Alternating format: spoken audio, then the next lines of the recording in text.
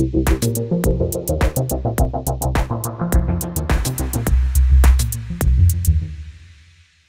I'm Bruce Aisher. In this video, I'm going to look at some of the wide range of MIDI editing features available in Cubase. So we have two tracks in the project window, and actually the first thing I'm going to do here is try and improve the somewhat drab grey look I've got going. I'm going to start by colouring the events. So let's choose this colour for this one, and also I'll choose a different colour for the other one.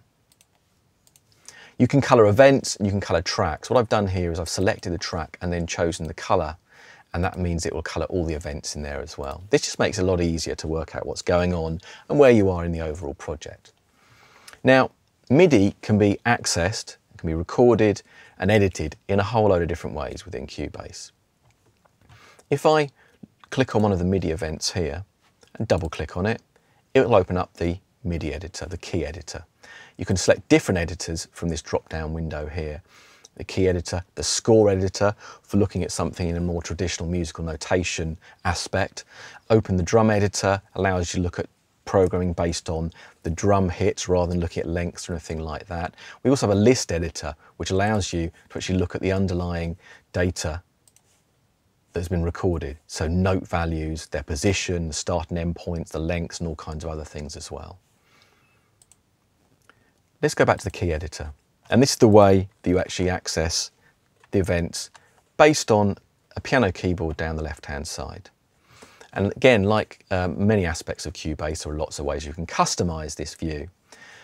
If I click on this little button here, you'll see that I can change the way in which you can access controller data.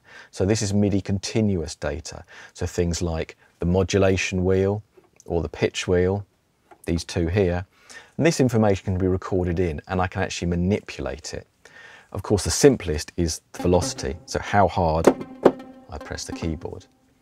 Once it's recorded in, I can change it by scaling the values, doing interesting things there. I can even draw other values in.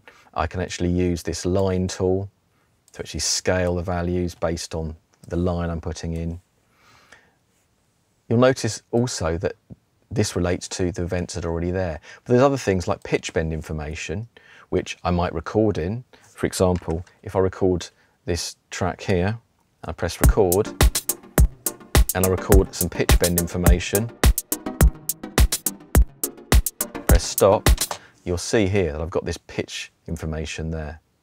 And I can draw this in myself, I can change those values.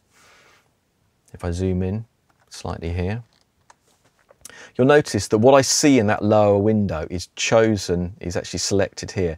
Velocity and modulation, velocity and sustain pedal, pitch bend. I can show and hide the controller lanes. I can choose velocity only, which is probably the most common view. I can choose a whole load of other things, show used controllers, which is a great way of just seeing what I've actually recorded in there. Let's exit that and also exit this window here. I'm going to get rid of that pitch bend I put in there before, and a great way of accessing that is to use the undo tool. I'm using Control Z. You can actually look in here. If you see in this window, you can see you've got various options to actually allow you to actually undo the information. So undo edit controller, and also you can click on history, which gives you a full history of all the things that you've done. Cubase is very good allowing to see what you've actually done in the project and undoing aspects of that. So we're now back to where we started. Another way of accessing the MIDI information is to actually look at it in the lower zone. So if I click on this tool here, I've also got a key command that does this. I've set it up for F4.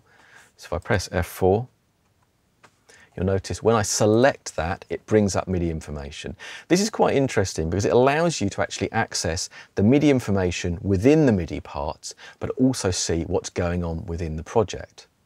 So I can actually see the data here. If I click on another MIDI part, it'll immediately bring up the information there. So I can move between them quite easily. Let's close that down.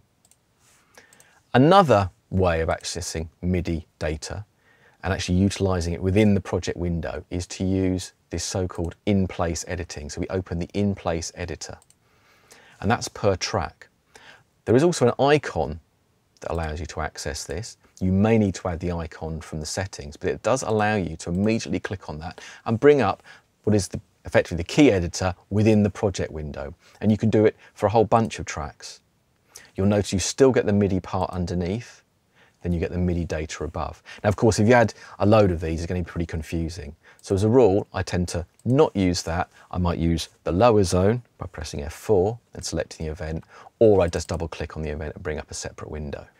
So in this video, we looked at a number of different ways of accessing MIDI data within Cubase. We looked at editing from within the key editor. We looked at the other editors that are available, the drum editor and the score editor, and how to access those. We looked at the lower zone and accessing data from there. And we also looked at in-place MIDI editing.